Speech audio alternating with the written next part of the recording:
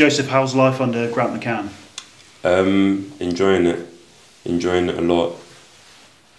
Very, very good. Very, very good. I think I'm learning a lot with the experience that he's brought in, managing in the champ, in top end of League One. It's very good for me as a young player that's still wanting to learn, still wanting to grow, going in every single day, wanting to be a sponge almost. I remember saying that when I first came in, and we're looking 2-3 years on, I'm still saying the same thing because that's just how I am.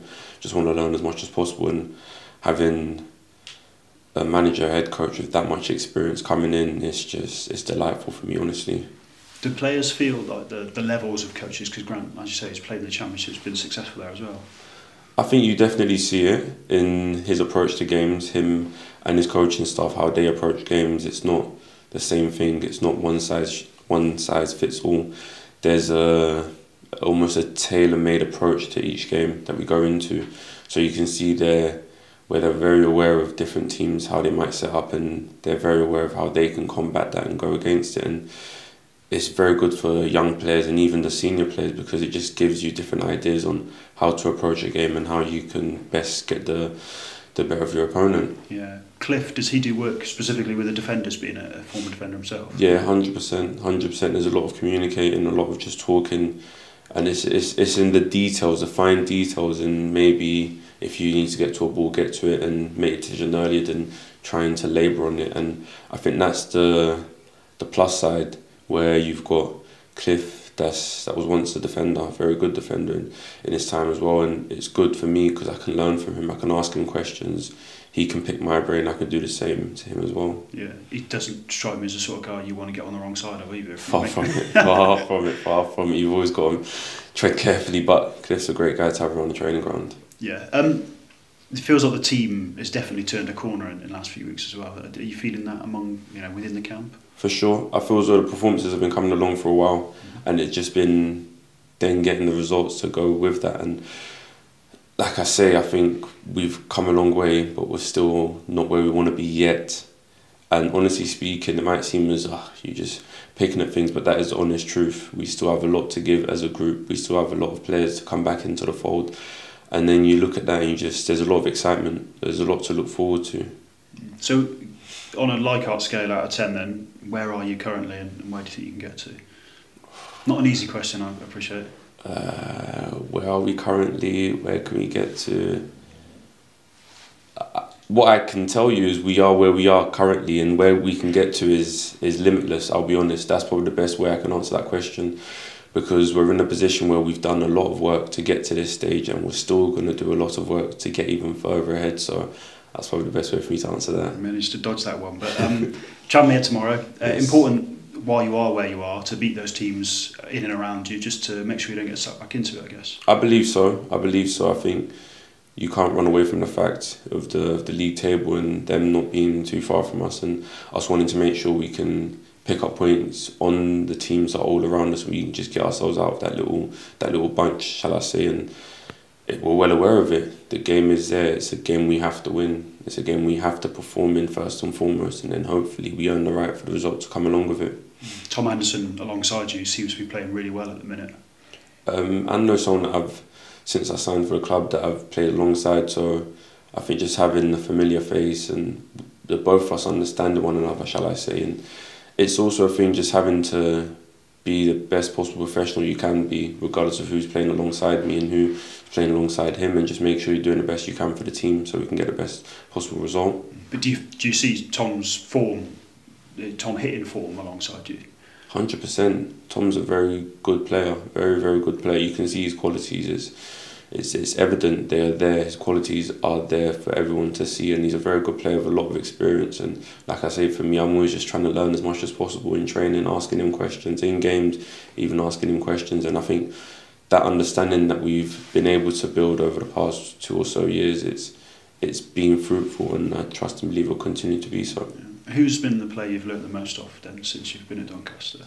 There's been a few. I've always looked towards the senior pros, because they've been in the game the longest. They've seen it, they've done it, and they've probably gone and done things that I myself aspire to do as well. So I'll probably say Tommy Rowe, Tom Anderson, John Taylor, those are probably good examples of players that I've kind of had from day one that are still here, that I'm still asking questions, still picking the phone up, giving them a call, dropping them a message, just seeing how they're doing on a personal level, and then also when I've got any football questions, just ask them as well. Yeah. Can you cast your mind back to when you come into Doncaster?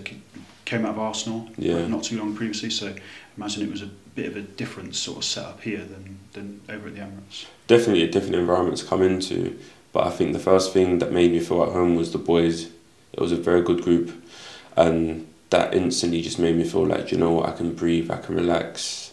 There's no one's almost feeling as though they're too big for the club. Everyone's a team, and that was very positive. That felt good because I instantly felt like I was coming into a family, and that's how it's been since day one. Do you think like the young lads at the Premier League academies are they braced for that reality check, you might call it? That's a very good question. I think they're in a very fortunate position. I was in that position where you have everything given to you, and unless you step out of that bubble, shall I say, because you are in a position where everything's there for you. You're training with the best of the best. You've got the best of the best facilities. You're getting all the kit you need. Everything you need is there. The food, you name it, down to tape, anything, it's there for you, and it's very good to come through. It is very good to come through because you get an understanding of this is how good it is at these clubs. But then there's a flip side to it. There's a thing where you've got to go away for yourself, probably go on loan, get a reality check, shall I say, and that then helps you put the both together. Because I feel as though if you can put the both together, then you set yourself up to be an even better player. So it's not as if they're at a disadvantage for having that, but it's needing to be aware that there's also this side of the game that you need to be aware of, and you put the both together and you can have some player there. Yeah. How do you think you'd cope if you went back into that environment now? Then? I'd enjoy it. Yeah. I think it's what I grew up in. I was there for 8 years, so it wouldn't be, it'd almost be second nature, but that's just me. I can probably go into any environment and make it second nature. So yeah. Final one, no clean sheets on the road yet for Doncaster this season. That's got to be something that I think Grant said, if you're serious about top 7, you've got to get it sorted. For sure. It is something we, as a centre-back myself, as a defender, I don't want to concede goals.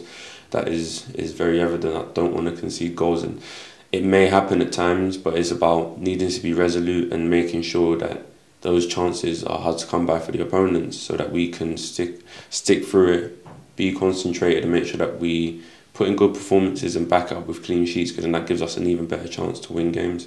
Final one. Is it hard then emotionally when it doesn't go to plan on the pitch, and you might concede early, or say like Sutton, for example, the day was sort of spoiled slightly by that late goal?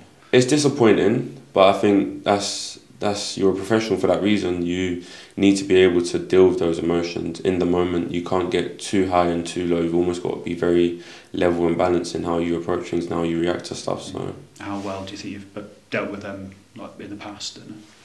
How far back are we going? Well, you tell me. I think as time's gone on, some things are out of my control, and it's a thing of you can't really ponder and dwell on things that are out of your control, because then you're going to be stressing a lot in this world. Let's be honest. So if it's a thing where I can control the situation, then yeah, fair enough, I'll put my hands up. But if it's out of my control, the best thing I can do is try and learn from it and see how I can help those around me as well learn from that situation. Yeah.